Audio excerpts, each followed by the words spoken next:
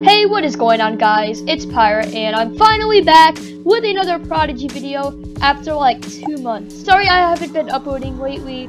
It's just that I've been taking a little break. So in today's video, guys, I'm going to be showing you guys how to get easy questions, like first grade questions, or how to change your grade level in Prodigy. Because like for me, I used to get like 8th grade level questions in Prodigy. It's so annoying how like I have to like do all this work or whatever, but when in reality you can just easily change your questions to first grade or whatever grade you want. So yeah, that's what I'm going to be showing you guys here today. Also, by the way, before we get to it, a huge shout out to my friend Kiwii. He edited this video and he also gave me the video idea for this. So what you guys want to do first is you guys want to head over to the website prodigygame.com. Now what you guys want to do is you want to see this login button next to play Prodigy. You guys want to click that login button. What we are going to do is create a new account. So we're going to click sign up. Now we're not creating a new Prodigy account. We are creating a teacher account. And from the teacher account, we will be able to change your grade level. So let's select teacher. Let's type our full name. Let's not do our real name, of course. You guys don't want to give your real name out to the internet. Let's just say Prodigy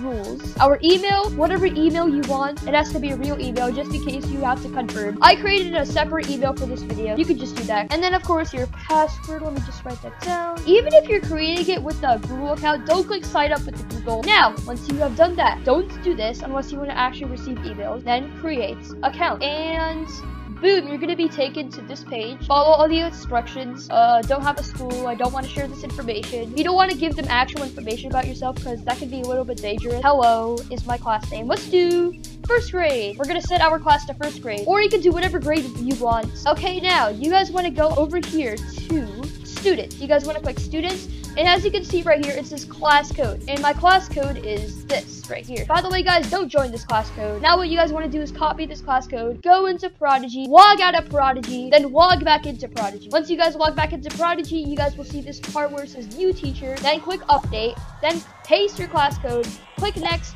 and you should be in the class. So now when we go back to this tab, we refresh the page, my name should be in the class. Yes, when I go into Prodigy and do some questions, there should be first grade questions. Now a common error is that you are also in your teacher's class and your teacher has like 8th grade set to her class, so you're like in 2 classrooms. One is in first grade, one is in 8th grade, so that can be a problem. And the other problem is that if your teacher assigns you some stuff for your class and you have to do those problems. Now to fix this problem, what you guys need to do is click on plan align STEM to a standard. Now what you guys want to do is change whatever grade you want and just select some standards. Oh, we only can do one. There we go. Oh, I gotta write a name. Alright, and then we click next. Then we click the starting date of the assignment, then end. And now this is basically like an assignment of whatever that concept I just chose. So now when I go into Prodigy, I should be able to get that assignment that I just assigned to myself, unless your teacher has assigned another skill to you. But yeah, that's it. That's how you guys get first grade questions, or maybe change your grade level for your questions on Prodigy. Thank you guys for watching. Subscribe if you guys are new, and I'm out.